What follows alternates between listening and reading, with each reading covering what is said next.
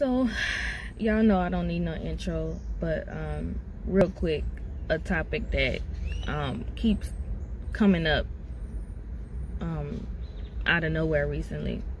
I was watching this show called Love at First Sight, and basically, like, the people, you know, they meet each other, they get married the first day, whatever. Look up the show.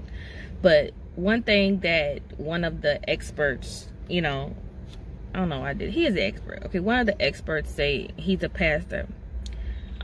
This couple was saying like they love each other, and you know, it's a short time when they get to know each other, but whatever, you could fall in love with somebody in a short time. It is possible. But one thing he was saying is that love is not an emotion. Love is an action word. And I heard that again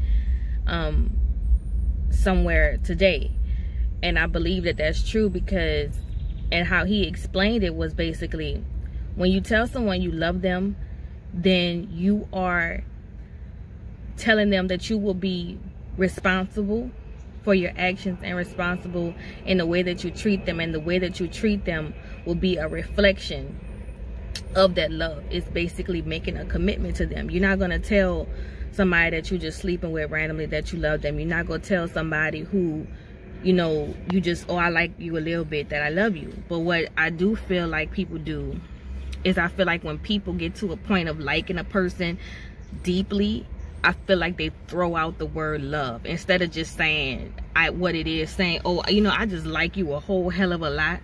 I feel like they throw the word love around, and I personally am sick and tired of hearing it. Not sick and tired of hearing it, but sick and tired of people using it in the wrong context. Because I've had a lot of people, a lot of men tell me that they love me, and the main ones that would tell me that were the ones that hurt me the most. Now, the thing about it is, when you tell a person that, you're basically telling a person, you know, I care deeply for you, you know, to the way past just liking you. And you become kind of responsible for their treatment, because you have made this, you know, informal contractual agreement to show them a type of care that they wouldn't get from anywhere. Because like I said, you're not going to tell just any random Joe Schmo that you love them. You tell a person that you love them that you really, really feel deep feelings for. And one thing people have to realize is, that is not a word you should just throw around, you know, freely. I have been told that I love you and said it back simply because it was said to me. When I, you know, I've done that sometimes, and not even myself realizing you know, what comes behind that. And I've also had situations where I said I love you simply because I wanted that person to feel that way about me. This is way when I was younger, I wanted to be loved so badly by a man for whatever reason, whether it be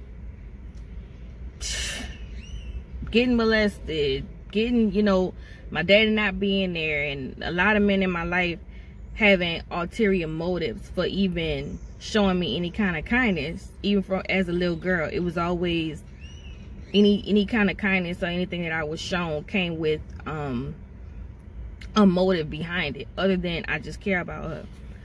But one thing I realized is, when you tell somebody that you love them, tell them you love them with accountability behind the word. Don't just tell them you love them because you don't have any other word to explain your emotion. Say I love you when you are ready to accept accountability for the way that you're going to treat them. Because if you love somebody, you're supposed to treat them a certain type of way. You don't abuse them, you don't use them, you don't take them for granted, you don't fuck over them, you don't do those type of things to people that you love, or at least you shouldn't.